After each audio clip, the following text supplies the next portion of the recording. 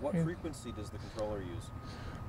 The controller works on 2.4 gigahertz, which is legal worldwide, and 5.8 gigahertz to receive the video, which is also legal worldwide.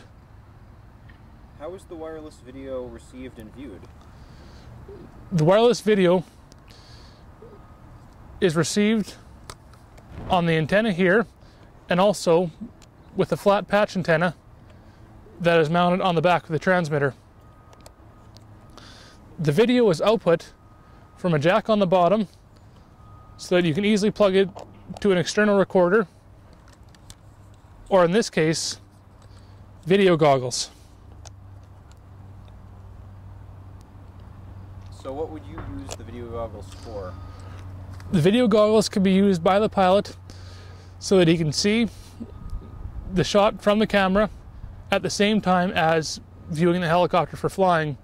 This is very useful for framing shots, either photographs or video. How does the controller work with the flight simulator?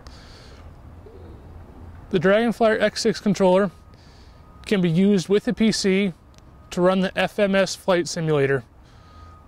This allows new users to learn the controls without breaking expensive components. This also works wirelessly, so you don't have to run a cable to your computer. How does the buddy box feature work? The Draganflyer X6 controllers can be connected together with a feature called the buddy box. This allows an instructor to grant certain controls of the helicopter to a student. The buddy box system is wireless, so that the instructor and student don't need to be connected together by a cord. What type of warnings does the handheld controller provide? The handheld controller will provide several warnings and alarms to the pilot, such as low battery, low GPS quality, internal errors of the helicopter,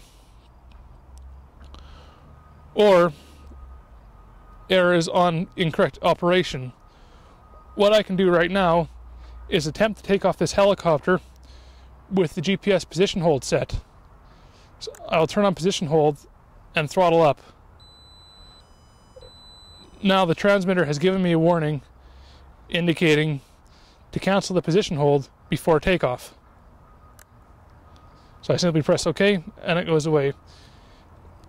The transmitter can provide audible warnings in terms of beeps, visual warnings by printing out a message on the screen, and can even provide physical warnings by making the transmitter vibrate in the event of a low battery.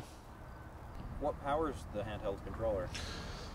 The controller is powered by an internal lithium battery. This provides up to 4 hours of runtime before recharging is required.